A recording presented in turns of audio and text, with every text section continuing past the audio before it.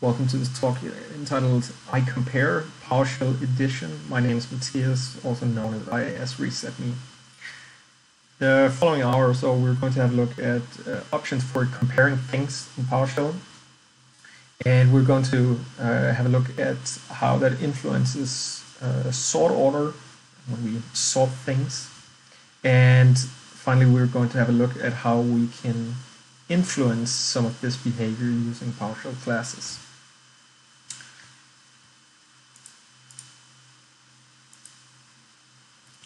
So on the agenda for this talk, we're going to review the existing built-in comparison operators in PowerShell. Sort of what primitives do we have available to be able to make comparisons. We're going to very briefly cover the difference between comparing for equality or equivalence versus comparing for ordinality or relational inequality.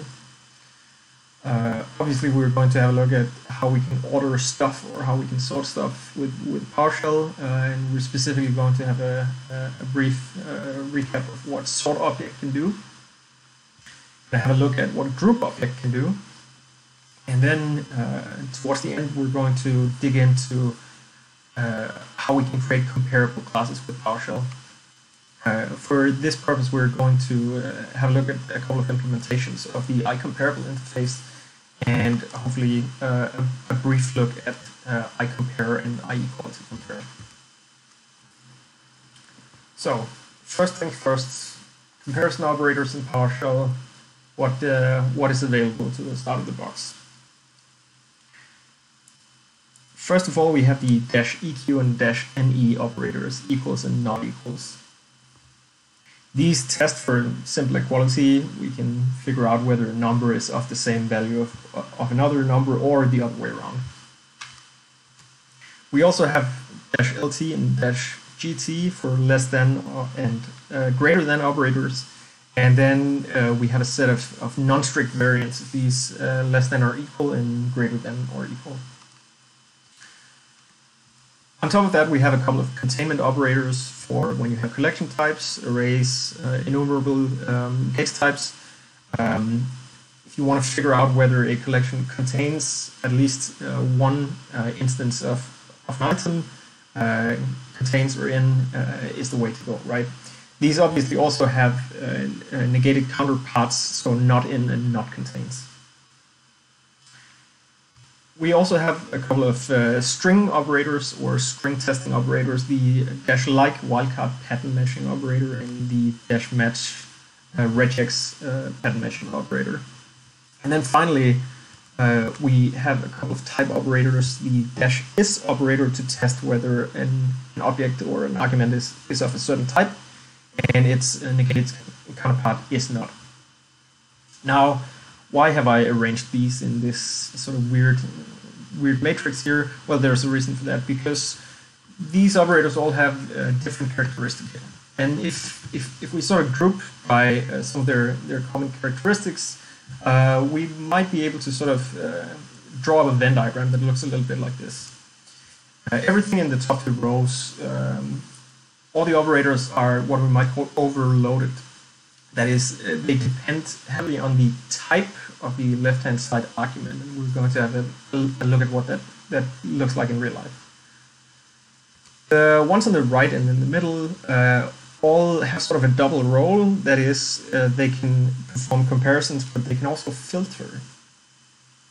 Finally, we can take this group in here and say that these operators here, less than, greater than, less than or equals, and greater than or equals, really deal with inequality, deal with relational inequality, and this is going to be important in a second.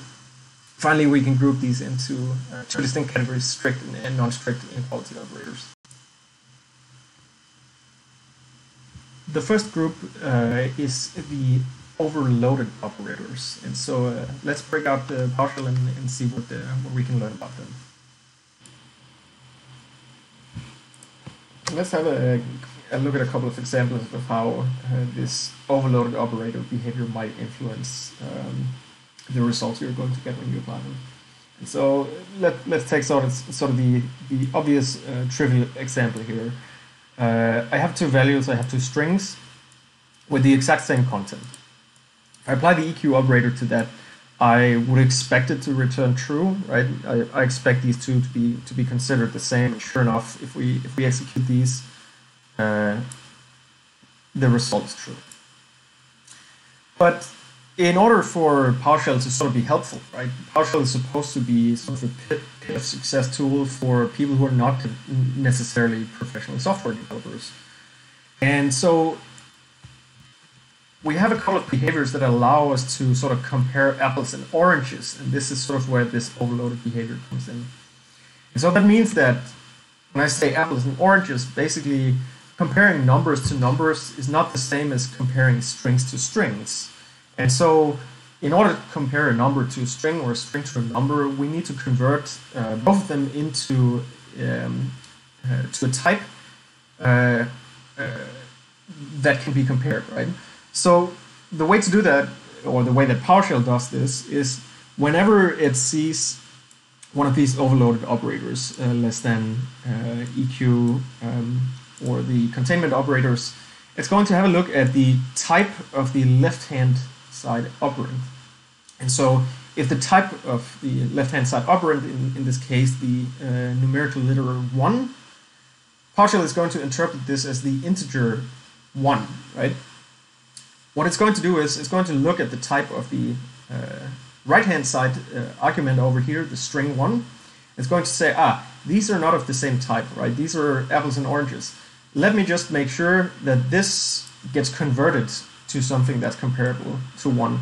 So what PowerShell does is it applies, normal PowerShell conversion rules for converting the string 1 to an int. And sure enough, we get the numerical value 1, and therefore the integer 1 equals the string 1, or the string 1 equals the integer 1 are always going to return true, right? They're sort of symmetrical by accident in that the string 1, when cast as an int, becomes the integer value 1, and the other way around, an integer value cast to a string is going to be the same as the string representation, right? This also works for ordinal comparisons, right? So again, we sort of check for the inequality relationship between two operands, and so we might do something like, 1 is less than 2. Yeah, that should be true. Sure enough, PowerShell converts the string 2 to the integer 2, and this relationship holds, right? The other way around, we take the string value 2, says, is this greater to 1? And once again, PowerShell says this is true. But is this by accident or not? What if we compared the string 2 to the numerical value 11? Let's see what happens. Apparently in PowerShell, 2 is greater than 11, except not really. Because what's really happening here is that we're comparing the string value 2 to the string value 11. PowerShell is silently converting the number 11 to a string that just says 1, 1. And from an alphabetical point of view, yeah, 2 actually has a greater value than 1, 1, right? If we were to sort these alphabetically, anything starting with the number 1 would become 4. Anything starting with the character 2. And so this can sort of bite you, right? So this is really important to keep in mind. Most of these operators, these comparison operators in PowerShell, are overloaded, and it depends entirely on the type of the left-hand side argument, what behavior we're going to get from the comparison operator. The most grievous example of this is the sort of true-false dichotomy. And so I have an example here where I'm going to take the Boolean value from the $true variable, and I'm going to compare it with the string true. And so if I do this,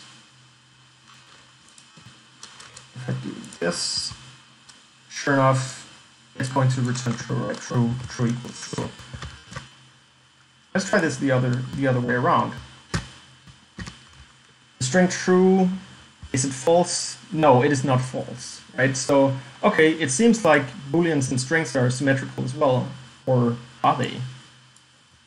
If we do false equals the string false,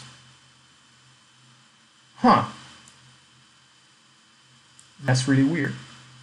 Especially because if I do it the other way around, if I compare the string false, the string representation of this boolean value, to the actual boolean value false, it says that it's true.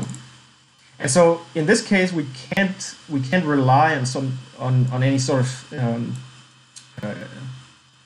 asymmetry, or we can't rely on the symmetric behavior of the EQ operator simply because they are overloaded and depend on the left-hand side.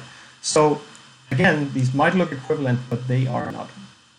Again, really important to sort of keep in mind when comparing things in PowerShell.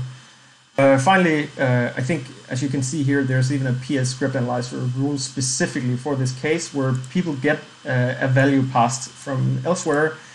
They try to compare it to null, but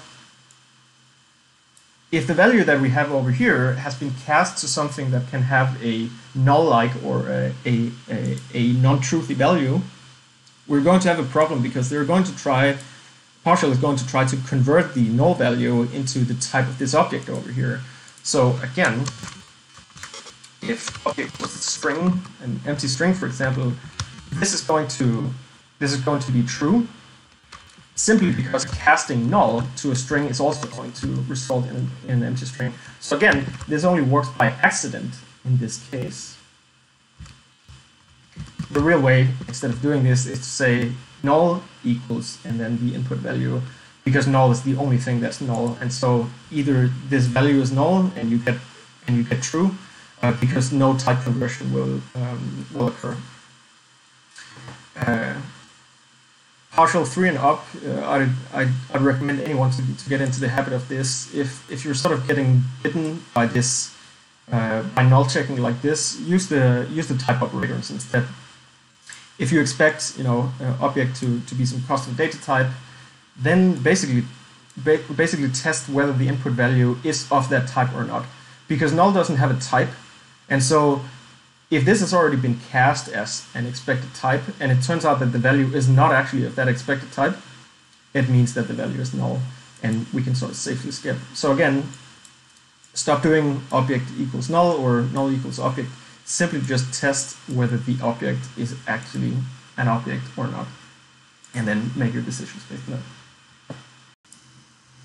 Next up, let's have a look at the filter operators. The filter operators, what does this mean? Well, as I mentioned before, all of these operators work in something called scalar mode, right? That is, we have a single thing, we have a non-array, a non-collection, a non-enumerable object on the left-hand side of the operand, and then we have some object to describe a criteria we're testing against on the right-hand side. Now, we used -eq and the inequality operators in the previous example, so I'm going to use the string operators match and like in the following. But the same behavior will be true for EQ and the inequality operators. So let's again look at the simple expected case when applying a match operator. I have a regular expression pattern here that is just the literary characters IIS in my handle, IIS reset me, right? And so we're just going to ask the regex engine, can this pattern be satisfied using this input string? So I'm going to execute this, and sure enough, IIS is found right in IIS reset me. So far, so good. But what if I were to pass an array of strings? It doesn't matter how many, right? But an array of strings as the left-hand side argument to the match operator. So I'm going to do this, right? The only change I've made here is that I've turned this single string into an array containing this single string, right? I'm going to execute that. And I no longer get a Boolean value. What's going on here? Right? Like, is it true or false? I'm getting confused over here. Well, it turns out that it is true, and that is exactly why it returns the value. So what's happened here is that as soon as we supply an array, since it doesn't make sense to apply a regex match against an array of things. What's going on here is that PowerShell is going to unravel this entire array, and then against each one of these, it's going to apply this comparison. And so again, if we look at a collection with a few more examples here using the like operator. Again, if I execute this, I use the like operator to filter. I get all the matching values back, right? I get all the values back for which like would otherwise have returned true when executing this condition against it. And so basically, when we use these, or when we use these filter operators in non-scalar mode or in list mode, basically we're doing this, right? This is functionally equivalent of taking the collection, piping it to where object, and then testing against the value of the object itself. Right?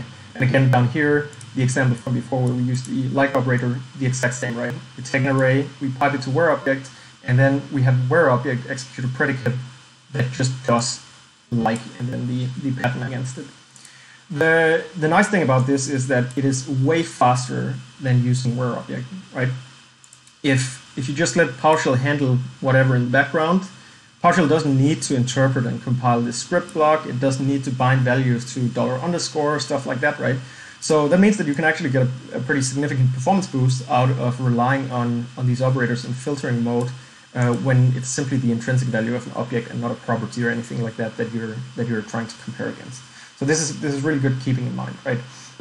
The first time people usually get hit by this is they start doing things with PowerShell, and we have this concept of commandlets that return one or more of anything or zero or more of anything, right? And so if you just do get service, for example, with a display name wildcard, we might get multiple service instances back, right?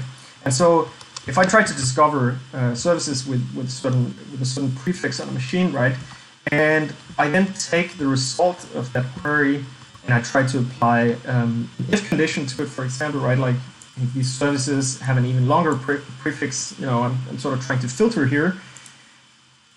This is still going to work down here. I just need to be aware of the fact that service might actually be an array, which is something that I might want to check for. And so in PowerShell 3.0.1, we have this synthetic count property and basically every single object to allow us to determine whether the result of the pipeline was one or more characters. So even though this might not be an array, we're actually going to get count 1. So again, worth keeping in mind. The nice thing about this is that this just works as expected, even though I might be ignorant to the fact that get service might have returned more. So again, PowerShell trying to be a bit of success runtime sometimes actually interferes with its usefulness a little bit. So again, it's worth keeping these rules in mind. Another point of confusion is testing for what we might call falsy values, right? Values that, when coerced into booleans, might actually be interpreted as false rather than true. And so one of the points of confusion here is let's take this array of names, right? Tobias, then an empty string, and then Rob. And so if I expected that names might actually only contain a single name, I might do something like, if name equals an empty string, then I'm just going to skip the entire operation, right? Like I'm going to return out of my function. The problem with applying this equals empty string to my string array up here is that this expression is going to result in this empty string because it matches the criteria of being an empty string, right? So then if we put this down here,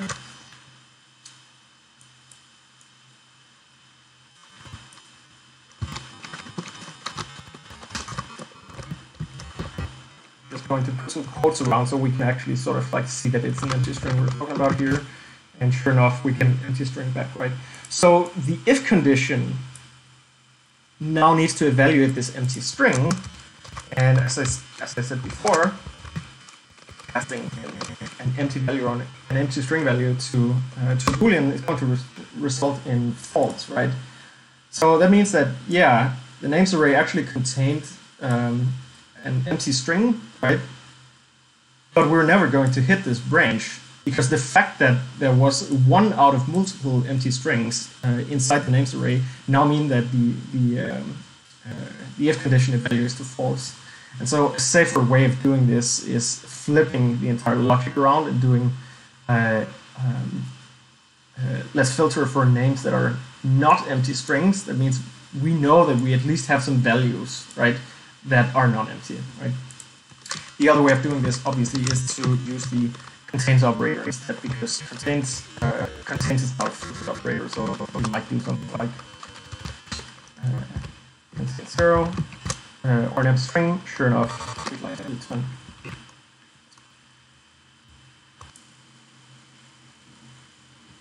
So in PowerShell 7 and previous versions of PowerShell Core, this is no longer true. There's a bit more going on than what I'm going to describe in the following, sort of behind the scenes in SortObject. And over the last couple of versions, we've also gotten a number of new features and performance optimizations to SortObject that gives us things like sort of pagination, right? We can pick the top 10 out of a collection of 100 items according to some sorting criteria. And for that, we sort of use a specialized heap sort in SortObject. But going back to pre-PowerShell Core Windows PowerShell and sort of the default fallback behavior of SortObject, basically what happens is that once we've collected the input and created our ordering matrix, we're basically just going to pass it off to the array sort method. The array sort method is optimized for sort of general purpose ordering of arrays.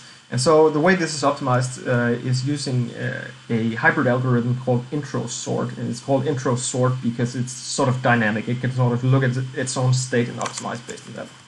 And so intro sort basically starts by taking the input and performing a number of passes with the quick sort algorithm. The quick sort algorithm is fairly simple. It's a classic divide and conquer algorithm. And what that means is that the algorithm is going to pick, based on an average, a pivoting point that is sort of an expected median of the values in the array. It's going to use that to then partition the input collection. And what we're going to see here when this animation restarts is we have a bunch of unordered data, right? And so we find sort of a median pivot point, and then we just split the collection into two partitions. We then divide those, split those into smaller partitions, and then sort those individually up until the point where you have sorted subsequences. Each partition is sorted in itself, right? So this is great for sort of small and medium-sized sorting, but in order to not get the worst case performance out of this quicksort implementation, what array sort does is that all of this partitioning going on right here in the animation, dividing and conquering, we're only going to allow that to take place up until a certain depth. At which point we're going to say, okay, enough. If we continue sort of recursively devolving this partitioning of the input, we're going to sort of escalate the performance characteristics here. So at some maximum depth, we're going to say enough. For the remaining partitions that we have here, we're going to have a look at the partition size itself. So if the partitions that we got out of the first pass of quicksort has a size of less than 16, we're going to switch over to insertion sort. Insertion sort is extremely simple. It's also pretty slow, but as long as you only need to sort small arrays that you can basically fit within a memory cache line, insertion sort is going to be pretty fast simply because of its straightforwardness. And so here again, an animation from Wikimedia. Insertion sort, pretty simple.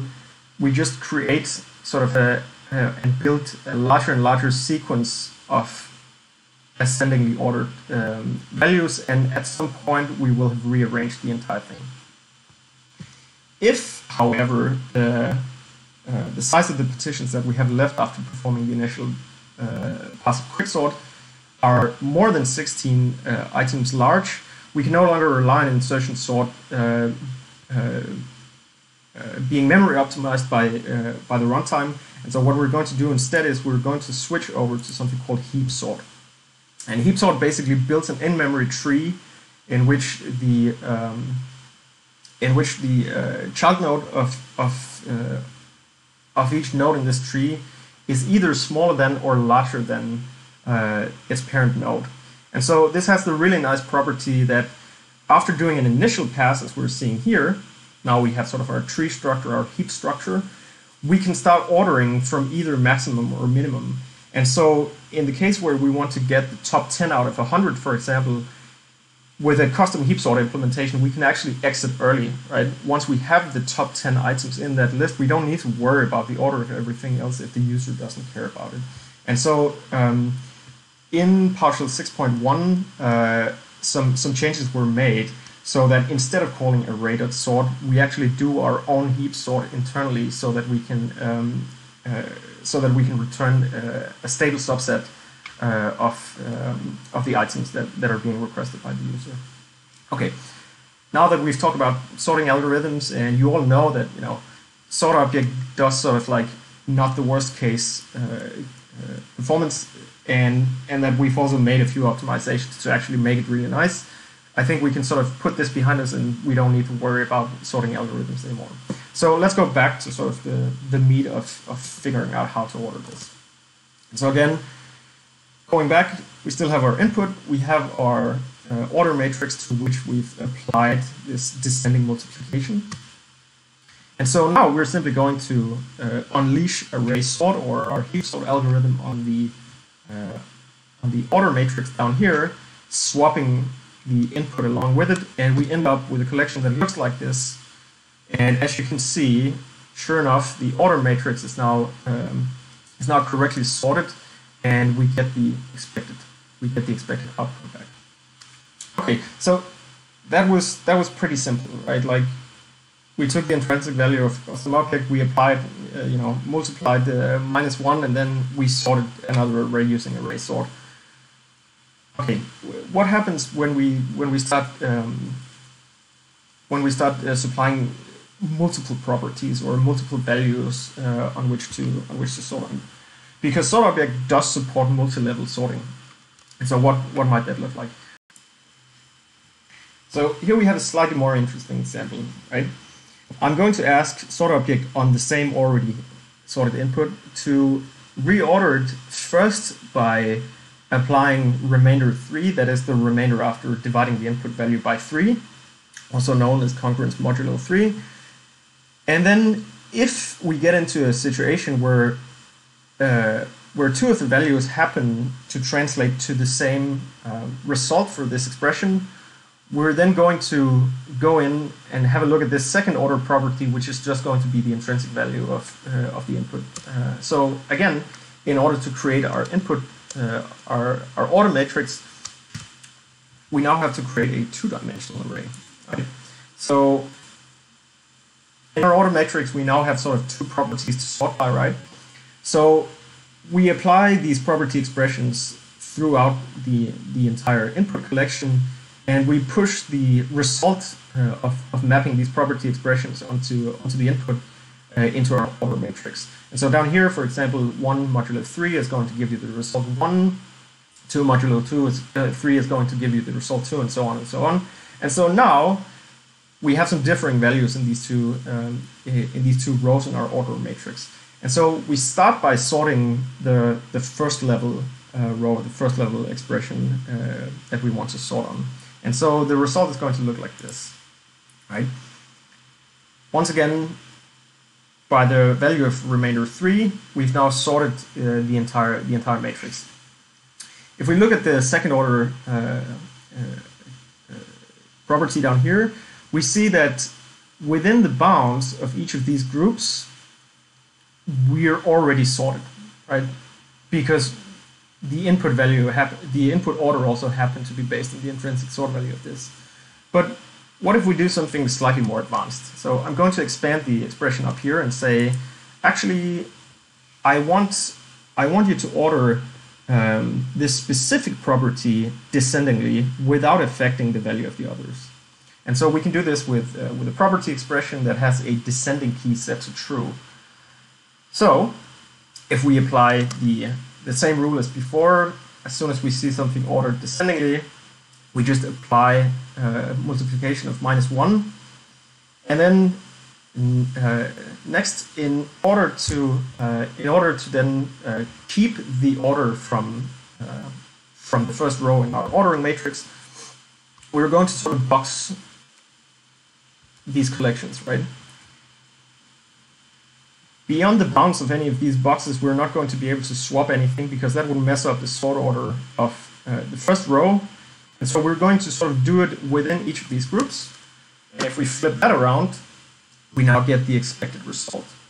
We get these groups of 3 based on the remainder of dividing by 3, but the internal order of each of these sort of subsets are now descending instead. And finally, we get our expected output. We already went through a couple of examples of how SortedObject works and some of the input options you have for deciding how to rank or how to sort the input items. So I'm not going to go through the same examples again. Just briefly listed, as we saw before, you can pipe to SortedObject without any parameter. It'll try to order the items by their intrinsic value, their comparable value. We can specify property names, right? But this is not just a property name. This property parameter will also accept property expressions or calculated expressions, right? So we can pass a script log to it. It'll try to calculate the value of that property expression against each of the input values and sort by that. And then finally, we can actually pass a hash table containing both an expression and flags that might invert the sort order, right? So again, in the case here, specifically saying that we want descending order for this particular expression rather than for the entire output array.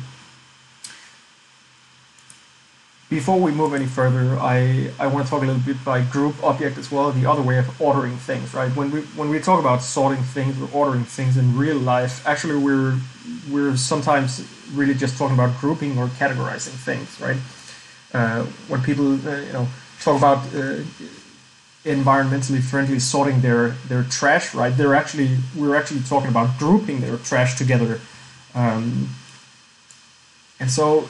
What does group object look like? Well, group object has almost the exact same sort of user interface as SortedObject. That is, we could take a collection, right?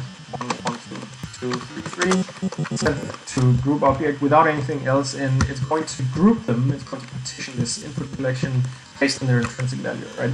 So again, executing this, we're going to get a result where we can see that we have 2 instances of the value 1, 2 instances of the value 2, and 2 instances of the value 3. And then each of these output elements, these output records, will also contain a grouping of the exact elements that were grouped. We can also group by the commonality of some, or the sameness of some property expression, just like with SortedObject, right? So again, like the example in the slides, we're going to take the sequence of integers from 1 through 9. We're going to group them by the remainder again after dividing by 3, and then if we do that, we're going to see that sure enough, it groups them all together, and then the name of each of these output rows or output records is based on the actual value that was calculated, right?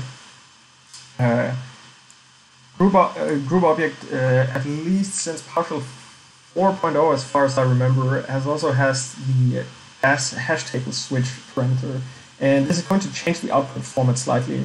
As it indicates, it's going to return a hash table rather than a list of groups.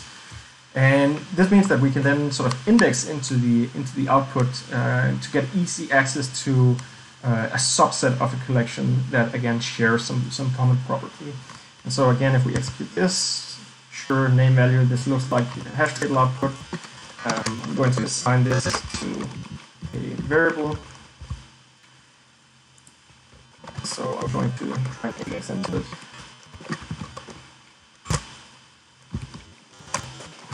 There we go. Here again, the index key is going to be the value of the expression by which they're grouped, right? And so in this case, I input integers. The key would be the integer value 1. Right.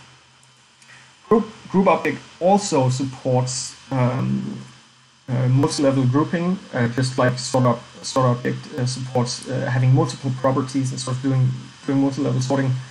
And for this, again, you sort of just specify multiple conditions, and you can specify as many property names or conditions as you want.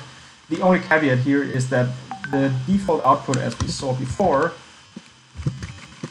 each record in the output from group object, the identifier is going to be this name property, and name is always a string. So that means that even if you have properties like this that result in an integer, the name value in each of these records is going to be a string. And so this might be problematic if you're trying to group non-string or non-simple value types, because at some point group object is going to have to describe them using a string. So you might want to keep up for that. Group object also has this -no elements, which can be really useful when you're not really interested in the values or the identities of the objects in the input collection themselves, but you're only interested in sort of their distribution, right? We want some stats about, if we split and partition the input based on, again, some property expressions and criteria, how many objects are going to end up in each bin or each partition. And so again, I'm going to take the output from get service on my machine. It's going to retrieve all the registered services on this machine. I'm going to group them by the startup type property, and I'm going to tell group object that I don't actually care about the input items. I'm not going to use them by anything. I just need sort of like statistical output on the distribution of startup type configurations. So if I do this, sure enough, you can see here that the group property has been cut out. I don't have all the service instances in here anymore, but I can clearly see that I have 83 automatically starting services, 198 manual starting services, and 8 services that are disabled. All right, so we've sort of looked at some vague, maybe not too real life examples. We've sort of talked a little bit about the mechanics of specifying which property expressions to sort or group on. But before we jump to the classes part of this, I just want to show like one real life example that I encountered recently, in which sort object and group object was crucial to sort of pivoting some data around. And so the example here is that we have some input data from an external system, a software inventory. This could be from SCCM, it could be from your patch management suite, it could be from a bunch of network scans. It doesn't really matter, right? The data that we have here tries to inventorize installed applications on a number of computers. And so for each entry, we have a single application installation, right? We have a single product installed and registered on a specific machine. So the first example here, we can see that on computer 1, Visual version 16.0119.29 is installed, and the operating system of the computer in question is Windows 10. So for someone like me who works in security and detection engineering, this data is really interesting. This data might also be interesting if you're working in procurement or license management.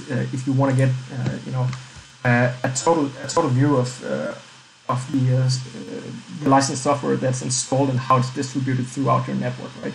So the idea here is that we have all of these individual records, again, from something like a software inventory, and we want to group them together sort of distinct configuration, right? So in the example with the output down here, we could sort of stitch together that we have at least 2 machines with the exact same configuration. They're both Windows 10, and they have this exact version of Visio, this exact version of Power BI, and this exact version of WebEx, right? So this is sort of a distinct operating environment that we've seen at least twice throughout the network.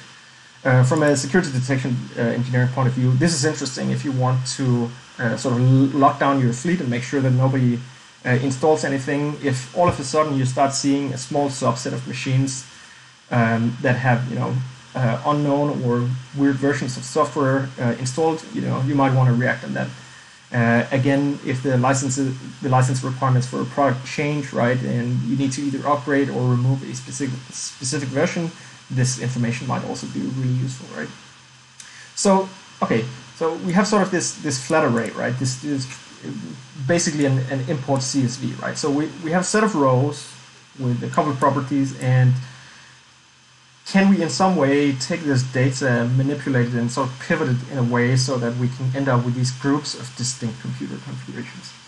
And so for that, group object and sort object is going to be extremely valuable. And so the first thing I'm going to do here is I'm going to take all of these records, and I'm going to use group object to group them by their device name, right?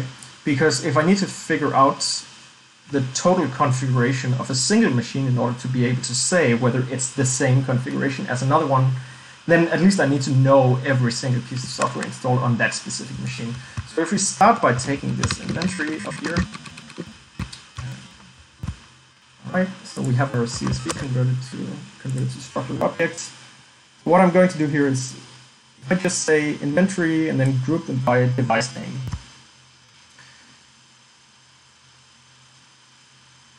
Now we can see that we sort of have 5 distinct buckets here, each of them describing every single thing attached to that computer, right? Every single product installed on that specific computer. So this is a pretty good start. For each of these, I'm going to take the group, and I'm going to create a new object, a new custom object that describes the configuration of this machine. And so obviously it's going to have a name, right? This is just going to be the group name because the device name was what we what we grouped on in the first place. Then I'm going to assume that the operating system is going to be the same for every single entry because it's the same computer.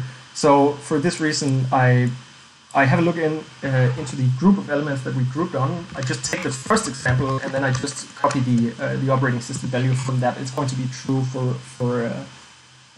all the others, right? Finally, the thing that sort of can tell us whether these computers are configured the same or not is whether they have the exact same set of software, not just the product names themselves, but the versions themselves as well. And so to do this, what I'm going to do is I'm going to create this software property, which is going to be simply an array of strings describing this product and the product name, right? So if I do this,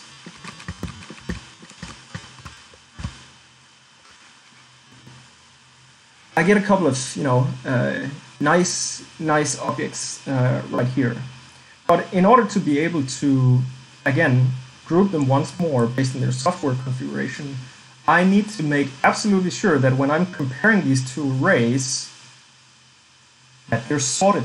Because if these two arrays are sorted, it happens to be that by accident they actually are right now.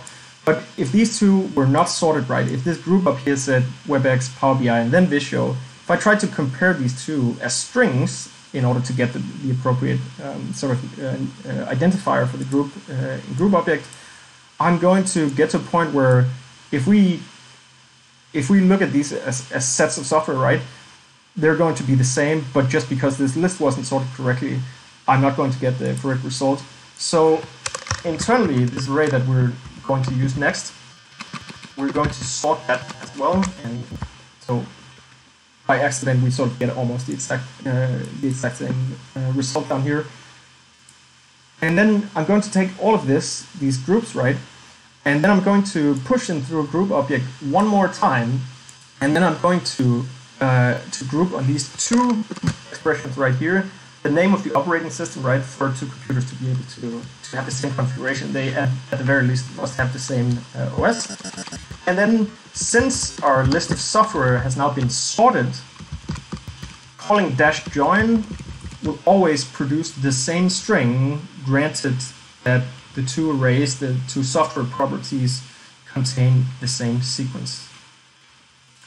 Finally, we leverage the -noElement parameter switch to say, you know what, we don't actually care about this intermediary computer representation because, again, we only want stats for sort of this specific computer configuration. Again, because we're grouping on these two properties, these are going to be concatenated together and will become the identifier for each group in the output. And then finally, we simply sort based on the count of each of the output property. Let's try to do this without sorting them first. So again, I have my individual device configurations here with their software installations sorted internally. I'm going to take these intermediate objects, type into group objects, and as you can see here, the two computers that at the top here that had the same operating system and the same list of software have now been grouped into a single one, so that I can see that I actually only have 4 distinct configurations across this network of 5 computers. Finally, as I said before, in the desired output, we'd like to group these. Again, if you're doing something like threat hunting or detection engineering, being able to do this sort of stack ranking can be really useful. So we pipe the output from the final call to group object to sort object. We ask it to sort on the count descendingly, so we get the largest values at the top. And then finally, we pipe this output to format table, and we should get something that at least looks somewhat like what we were hoping for. And sure enough, we get this table down here that has the operating system name, a sorted list of the versioned products that are installed on this distinct type of configuration, and how many machines match this fingerprint. So again, sort of nested use of group object and sort object, really useful for taking flat or sort of minimally structured data and pivoting it into something that we can then reason about and do something useful with. Finally, I want to touch on one thing that sort of trips a lot of people up. What we've been looking at so far for our input here is arrays, right? We had an array of custom objects from the CSV here. We had an array of integers. We had an array of strings in the previous example with sort object. So these are sort of like simple flat arrays, right? Simple collections. But what if we have something like a hash table or a dictionary, and we would like to ensure that they get sorted, according to some criteria that we can calculate over each of the key value pairs. So as you might know, hash tables are sort of infamous for being unordered, right, or not having deterministic order. So if we do something like this, hash table, and then as PowerShell to show the output, you can see it's all sort of jumbled in here, right? It's no longer in the order we inserted them. It's also not in alphabetical order. So what's going on here? The problem with this is that if we take a hash table and we pipe it to this, take a hash table like this, 1, 2, 3, and we try and just pipe that through sort object. That's not going to do anything, because a hash table is not an array, and so sort object is just going to see, oh, you have an array of one hash table. I don't need to do anything. There's nothing to compare against. So what some people will do is they will take the hash table and they will say, let me turn this into something enumerable, something that the pipeline can iterate over. And then I'm going to do sort objects against the key, the ABC values.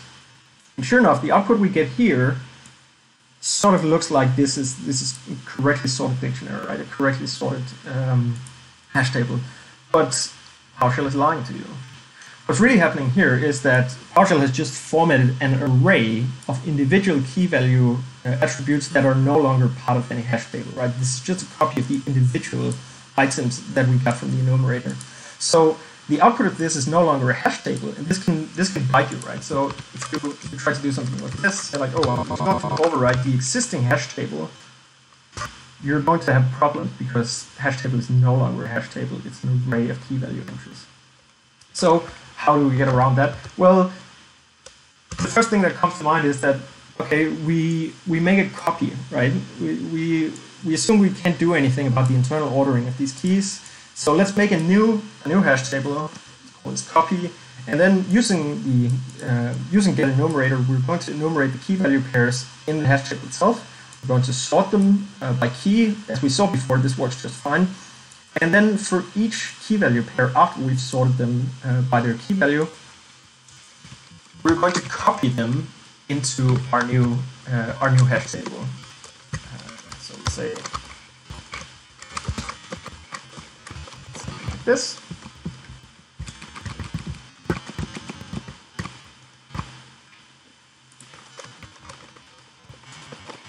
And then we look at the value of copy. Damn it! It's all unsorted again. Well, the reason is that copying a hash table to a new hash table is still going to be a hash table. And as I said before, hash tables are sort of infamous for being completely unordered. So what can we do instead? Well, one thing we can do is we can create an ordered dictionary. If we prefix the hash table literal with this this magical type name ordered, PowerShell is going to create a specialized dictionary that maintains insertion order. So what does that mean? It means that the order of the keys in this new dictionary is going to be determined by when they were inserted, right? So if I start by inserting a equals 1, a is always going to be the first key of this collection up here. So if we try that instead, declare a new copy of the hash table as an ordered dictionary, and then again use the exact same technique, enumerating the key value entries in the hash table, sorting by the key, and then finally copying them into our new ordered dictionary.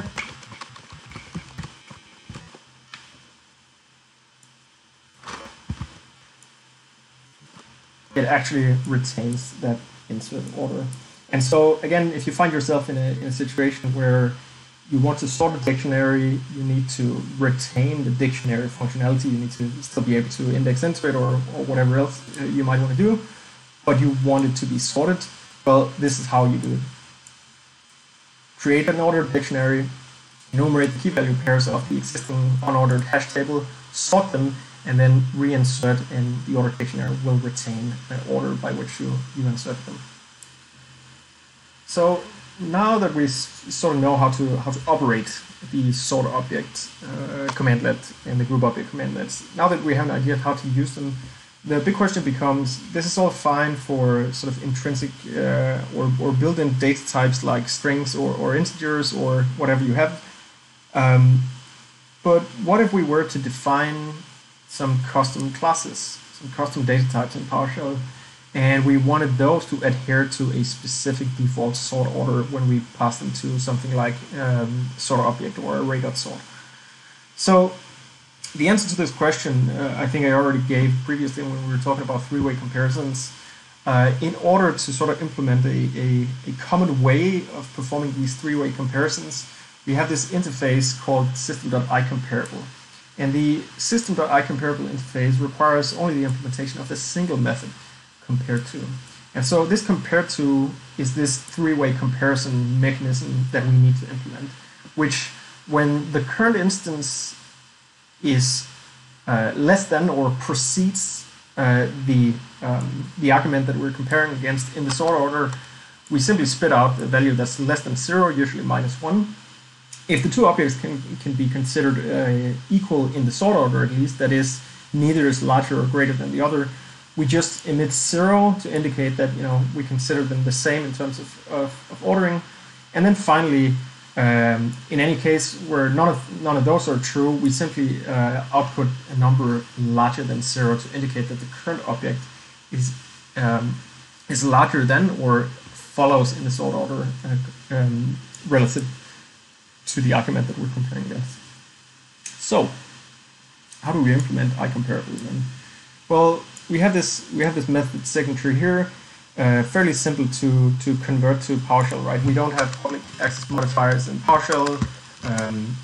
Type literals have square brackets around them, and finally, all of our parameters need to be preceded by sigil.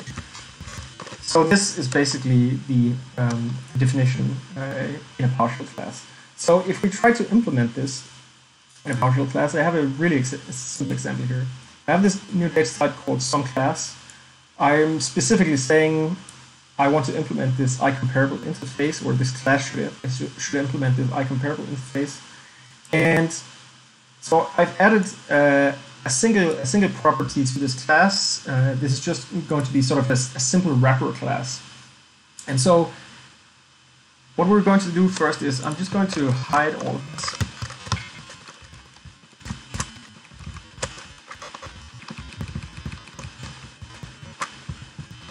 So first we're going to define this type, this class, without attempting to implement IComparable. Just this simple new base type class. You can see it doesn't explicitly implement any interface. So if I create a new instance of some class, sure enough, looks right. It has a value property. Okay, what I'm going to do now is I'm going to create 10 objects with different values in sort of jumbled order. So let's take the numbers from 1 to 100 and use that as the basis for our for the property value. So for each object, instantiate some class with the following value. And so here I'm going to use get random 10 to just get 10 out of these first 100 integers in some random order.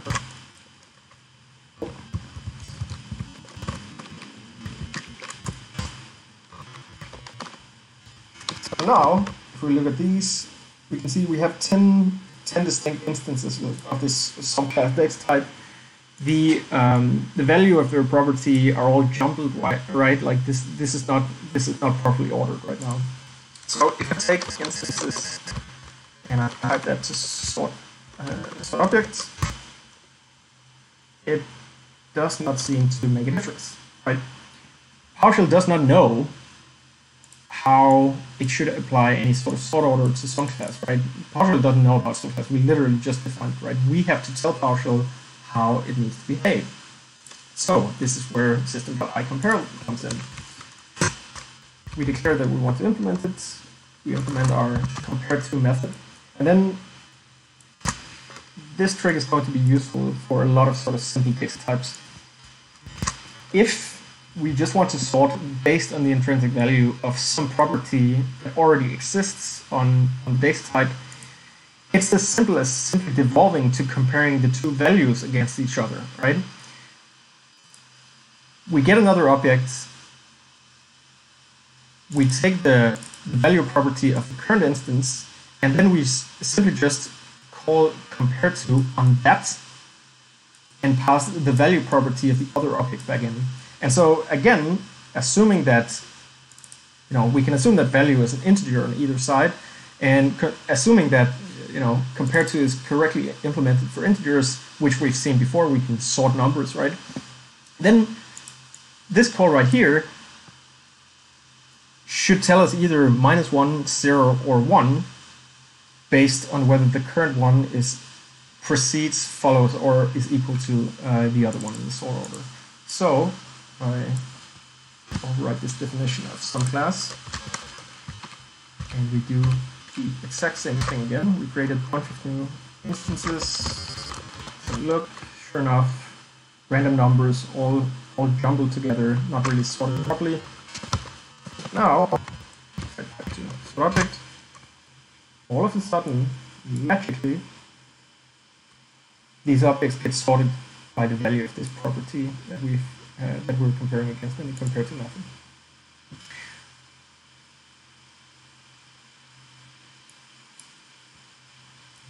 This is all you need in order to create PowerShell classes that you can sort, that are comparable, right?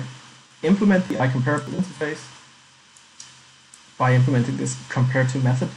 And then again, in the simple case where you just want to wrap the value of a property already existing on this base type, simply just offload it to that instance.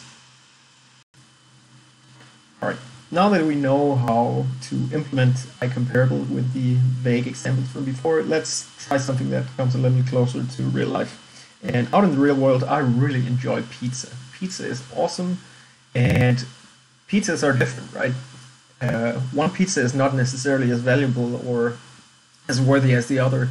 And so I thought it might be an interesting idea to try to rank some pizzas using IComparable. And so that's what we're going to do now. I have this class definition here for a pizza that, again, declares an implementation of the IComparable interface.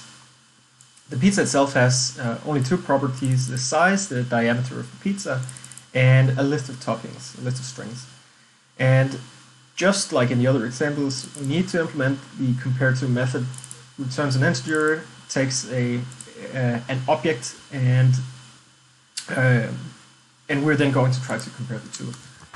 Just like before, type checking first off. If the other value is null or null-like, then it should precede anything else in the sort order. The next thing we're going to do is we're going to compare the pizzas by size. Obviously, more pizza, better, you know. So the first thing we're going to do is we're going to do the comparison between the two size properties. Again, we're just comparing an integer to an integer here.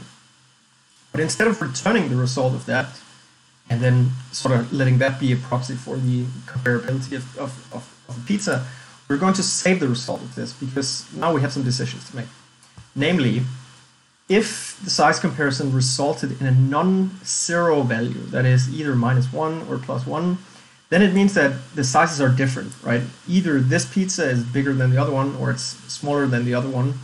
If that's the case, then we'll just return that, right? At the very first step, we're simply just going to sort by size. But now, in the case where size comparison might have actually returned 0, indicating that the size of the two pieces are the same, what are we going to do then? Well, what I've done down here is, I don't know how you feel about pineapple on pizza, but there should be less of it. Very simple. So we're going to count basically how many occurrences of pineapple there is in the toppings list on each pizza, using the -like operator, again in filtering mode. And then we're simply going to just count the instances of pineapple that we found in the toppings list. We're going to do that for the current instance, the current pizza, and we're going to do it for the other one that we're comparing against. Then finally down here, as I said, I want less pineapple, not more.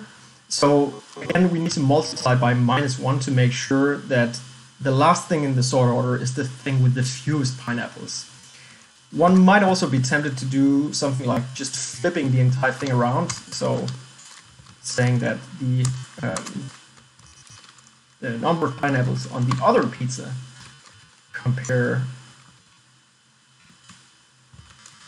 to the number of pineapples on this pizza. You could do this and it would have the exact same effect. I tend to not do that because it becomes sort of confusing. It's way easier to see, again, we flip it back, it's way easier to see that I deliberately intended to reverse the order of this entire thing. No, otherwise I wouldn't have put a -1 in front here. All right, so let's try this out. I'm going to mark all of this.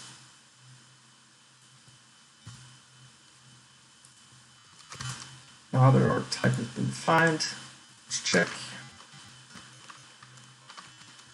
Create a new pizza.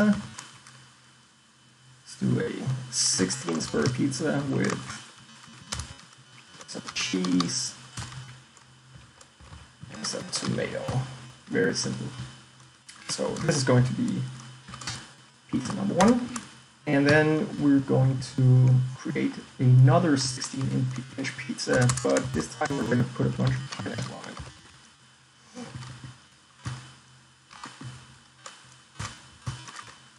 Now that we've implemented IComparable, you'll all of a sudden find that we can actually qualify the relationship between these two pizzas using the less than and greater than operators. So already now we sort of established that there's a sortable relationship between these pizzas, right?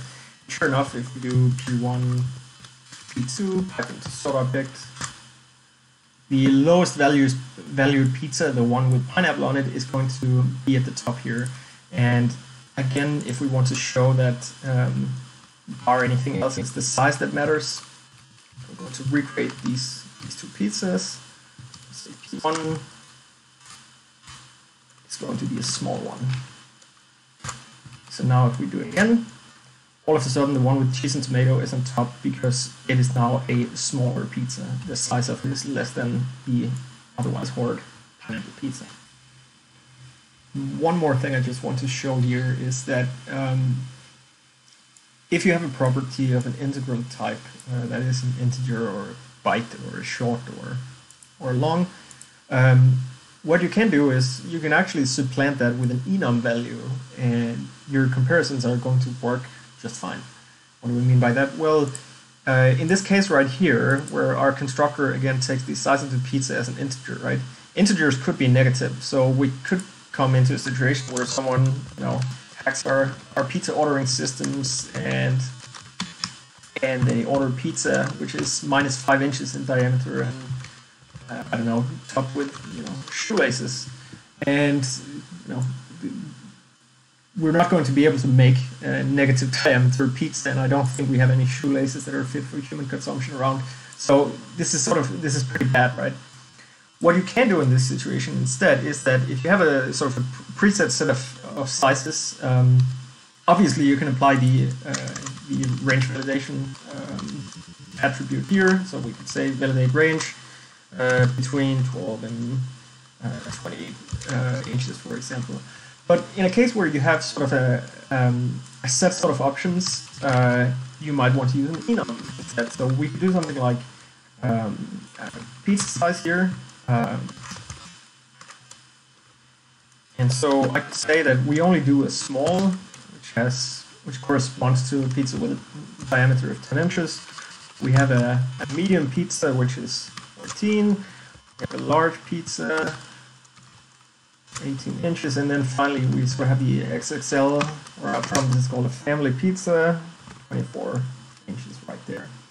Now that we have this enum type, and again, given that the underlying value of all these enum values are integers, we can sort of use them in the exact same way. That is, if integer is IComparable, then you bet that an enum, where the base type is an integer, is also IComparable. And so now we can sort of just plop in our new enum type here. Now people will be prevented from, we don't need the validate range attribute anymore because we already have these 4 valid values, right? And now nobody can come in and do, pizza new, negative diameter or the 1000-inch pizza or whatever, because none of this can be converted to a meaningful pizza size value. So this is going to fail way before we even reach the constructor, right? So this is pretty nice. But as I said, the real nice thing here is that the enum itself also implements compare to. So this is still going to work just the same this dot size, even though it's no longer an integer, it's now an enum type with a base type integer, still implements compare to, and we can still move on with the same thing. So if you find yourself in a situation where you're using enums to sort of use preset data type values, this is not a problem. You can use their IComparable interface as well. So we've had a look at how to implement intrinsic sorting behavior, right? Default sort orders for our own data types with the pizza class that we just looked at before. But sometimes you might be in a situation where you need to sort something, and you might need to sort it according to multiple sets of rules, and it's not necessarily, it does not necessarily make sense to sort of say that this is the default sort order, right? You might have a very specific use case in mind where you need to sort some objects of some type. You might not even have access to the source code, the type definition, right? And so how do you handle that? Well, it turns out that there's also sort of an extrinsic facility for doing these three-way comparisons. And so for this, we have the generic IComparer interface.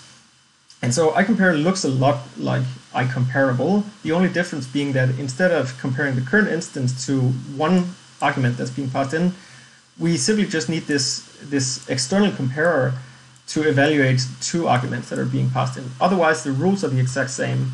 If x is less than or precedes y in the sort order, again we return less than 0 and so on and so forth. So let's try this. So down here I have again super simple data type, a shoe. A shoe has a size, right? Maybe we could also give them a make and a color. It does not really matter, right? What we're interested in here is how can we sort on some properties of this shoe.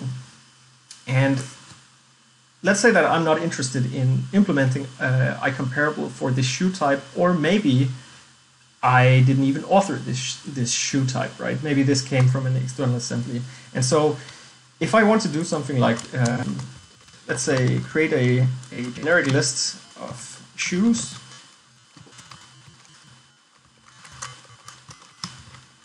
Create a list of shoes.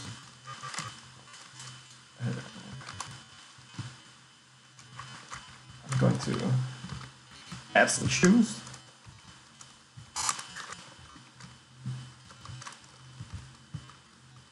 We're going to have the size 42 shoe.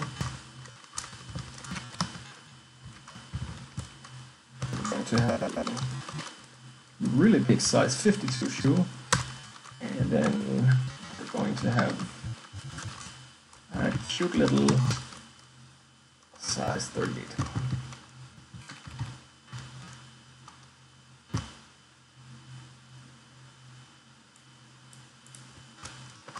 So now I have this list of shoes here. And as we expect, it sort of retains insertion order, right? So the order in which I insert these are still the order they retain in the list, which is exactly what we would expect. Just like arrays can be sorted in place, so can lists. And for lists, it's pretty simple. You take the instance of the list, and then you simply call the sort method on that. So if we do that now, something happened. Method invocation exception. Exception calling sort with 0 arguments failed to compare two elements in the array. So, because we did not care to implement IComparable, and there's no other way for lists that sort to infer the rules for comparing one shoe to another, obviously sort can't succeed. So how do we solve that? Well, if you have a look at the method signature here, the very first or the second overload down here takes one of these IComparer over shoe interfaces. So let's try and implement one of those. So I'm going to say we're going to do the reverse shoe comparer. That is, we're going to rank the shoes from always the largest size to the smallest size instead of the other way around. As I said, the interface here is it's almost the exact same as IComparable, but now the method name is compare instead.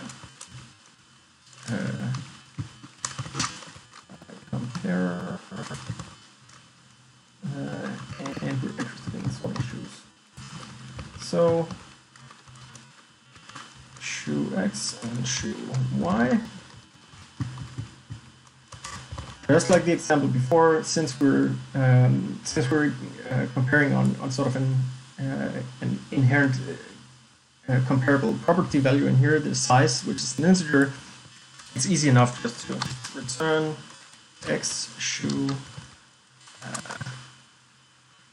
size compared to the size of Y. And then again, as I said before, we could have flipped this around. I really like to just explicitly change the sign of the thing. And then finally, just need to qualify the second one here, system.connection generic.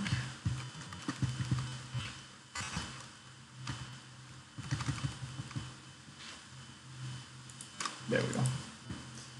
So now I'm going to, I already have my shoe type defined, and so now I'm going to define this comparer that operates on shoes. So again, run this code. So now we need to pass an instance of this to the list sort method. So I'm going to create one here. This shoe comparer. I'm going to create a new instance of that. And now, when we attempt to sort our shoes with this external comparer provided, it can indeed sort itself from the largest shoe size down to the smallest. And so again, you find yourself in a situation where it either does not make sense to create a default sort order, it usually does, but if you find yourself in a situation where that does not make any sense, or the data type that you cannot extend the data type that you're operating on, then this is a nice way to go about this.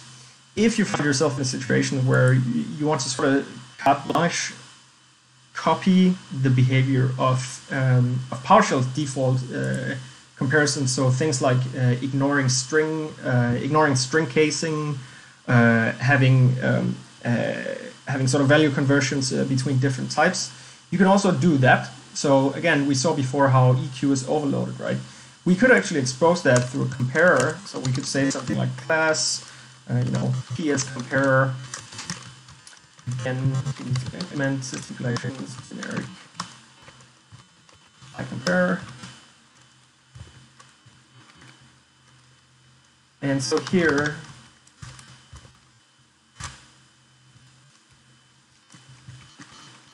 let's say that we're doing a string comparer instead. What we can do in our compare implementation is, let's say string X, say string Y, and then in here, we call out to system.management.automation.language primitives. We do the compare, which is the sort of the default PowerShell implementation, and PowerShell is then going to take care of comparing whatever this comparer is going to encounter out in the real world. Obviously, we need to. And there you have it, basically a PowerShell compliant or a PowerShell behaving comparer that you can then pass off to either methods or data types that take three-way comparers for the purposes of sorting or ordering. So, in summary, you can achieve a lot with just sort object and group object alone, right? Play around with it, and especially this idea of supply script block, supply property expression. Play around with sort of how far you can take the input in terms of how you want to order. That being said, if you are sort of taking advantage of the ability to define classes at runtime in PowerShell, I would strongly suggest that you look at implementing IComparable for the reasons that we've seen before. Obviously, if it doesn't make sense to say that, are these sortable? Are these orderable? Obviously not. But if you find yourself in a situation where you think I need a default sort order for this kind of thing, IComparable is definitely what you want to dive into. If, on the other hand, you find yourself using generic collections lists, dictionaries. A couple of them are also specialized, right? We could create a sorted dictionary or a sorted set in which we would also need to either implement IComparable or pass in an IComparer implementation for the target type that we're trying to sort or store in those collections. So again, using classes or extensively using sort of generic data types, you definitely want to dig into IComparable and IComparer. Slides and demo code will be up online. As I said at the beginning, my name is Mathias, also known as IS37, and thank you very much for watching.